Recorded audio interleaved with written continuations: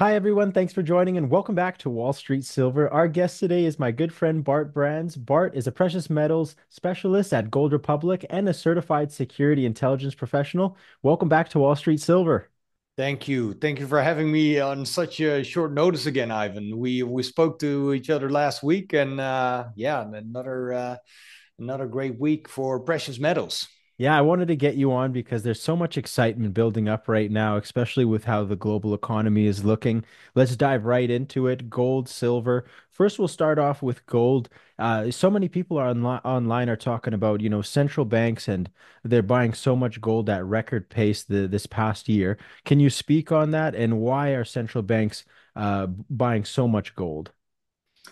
Well, if you look at the history of gold, and just to mention, because gold closed today actually in the euro and at a new all-time high, so more Really? than 78,600 euros for 1 kilogram of gold, which is another all-time high, which is I think it might be the 25th or 26th all-time high that gold closed in when measured in euros. So it's been an amazing 10 months up until now in 2024. So, and the reason why central banks are buying gold in record pace, well, first of all, because central banks know what's coming up. And so if you look at what central banks say versus what they do, is I would always look at what they're doing and not at what they're saying, Right. because, well, most of them are saying that the economy is fine, that now with lowering interest rates,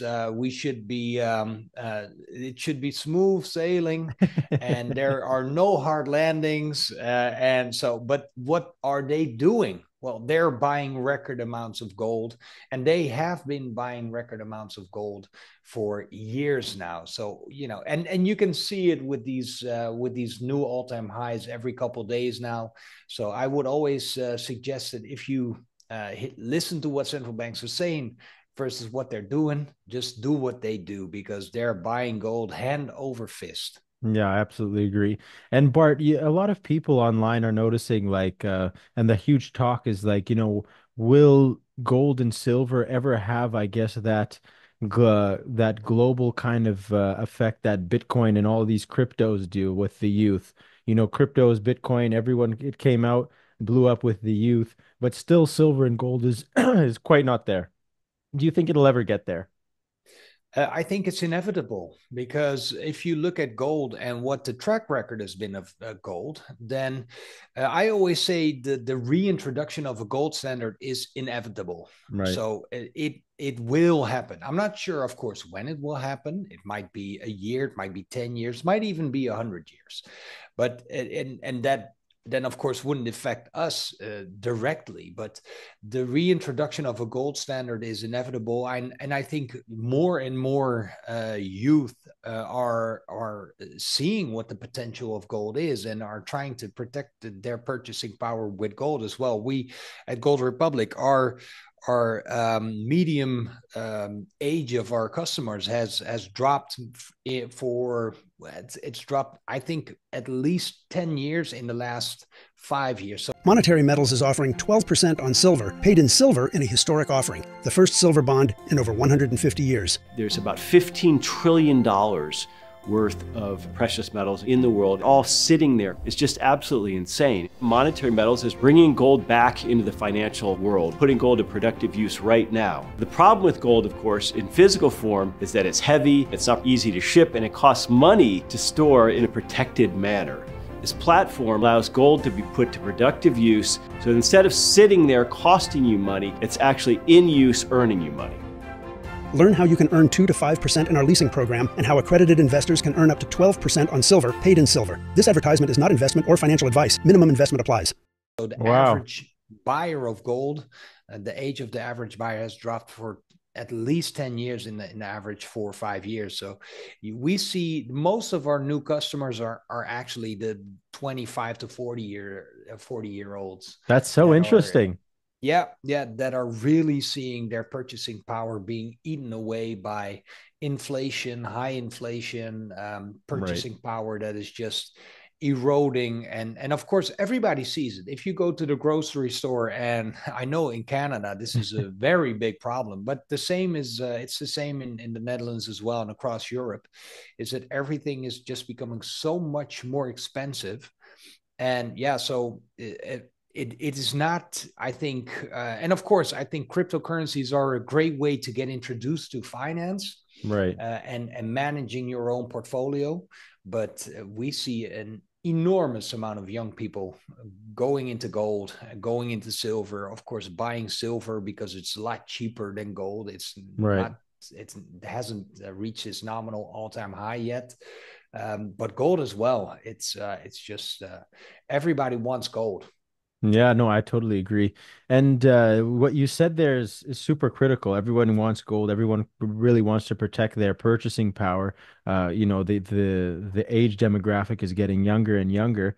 And a lot of these people, I guess, who are looking at their finances, who are young in their 20s and 30s, are, I guess, looking out and saying, "Holy, like we can't buy a house in the future." Like what you were saying about Canada. I read an article, Bart, a few months ago about Canadian military members eating at food banks. Yeah, yeah, and it's the same across the world actually, because of course we have a huge crisis going on in China as well. North America, the United States are having big problems. And yeah, it's the same across Europe as well. So we see a lot of people that even though they have a full-time job, sometimes even have a side hustle, one or two side hustles, they still need to really scrounge everything together, and having a really hard time just to pay basic bills. And Right. and yeah, so everybody's waking up to central bank policy, fiscal policy of countries, and that's why what we discussed last week. I think there is one more ace up the sleeves of for example, the European Union or central banks, and that's the introduction. I think it's going to be a fairly fast introduction of a central bank digital currency. Yeah, that's the only way they can try to kick the can down the road a little bit further before everything really starts to collapse. And but Mm-hmm. everybody sees it coming. Yeah. And of course, there are still a lot of people that don't invest in gold, don't invest in silver. So I would tell everybody, even if you only have, 10, $20 left at the end of the month, try to invest it, really try to prepare for this upcoming collapse, because it's coming fast, and it's going to be rough. And it's been rough for the last couple of years for hundreds of thousands, millions of people. Yeah, it's been absolutely crazy, Bart. And you're Yeah. looking at like let's say will when the boiling point comes and let's say the US dollar's collapsing and you're starting to see really some financial hardships around the world where it's hitting that boiling point, will it be too late for them to get into silver and gold at that point? I don't think it's ever too late to get into silver and gold. That's a good I answer. think if yeah, it's never too late. So if you, and for example, let's say at this record high, right, in the euro, measured in the euro, we just reached a new all-time high. I Right. always say, let's say you have $1,000, right, and you want to start investing. And of course, I totally understand if you don't want to invest $1,000 at all-time high of gold, then, well, first of all, look at silver. But secondly, also buy gold, but buy, let's say, invest $2,500 in, or $250 in gold right now, Right. and then dollar cost average the 750 into it, because you have to invest, because I'm pretty certain that it's not going to be that the fiscal financial situation in the world isn't going to be better anytime soon. No. So if you look at all this, for example, financial repression by governments, and one I think a very nice example of this financial repression, just last week, right? Just Mm-hmm. last week in the Netherlands, they introduced a bill where if you want to immigrate out of the Netherlands and you want to go to a, let's say, tax haven like Dubai, Right. then starting most likely next year, you will have to pay 5 years of taxes, Dutch taxes, even though you go to Dubai where you have 0% income tax. That's You would crazy. then have to pay the Dutch government 5 years of taxes to just to immigrate, and so or so if you want to leave a high tax country for a low tax country, be prepared for financial repression. Also, of course, the introduction of a central bank currency is central bank digital currency is I think a prime example of the next level of financial repression, where governments will and central banks will just do everything they can Right. to kick the can down the road and to to extend and pretend, as a famous Dutch economist always says. And yeah, so be prepared, but until that time, prepare yourself, because Right. if you fail to prepare, you prepare to fail, of course. And I think just purchasing even a smaller amount of gold and silver right now, and dollar cost average into a position that could save you, but also maybe your family or the next generation, from being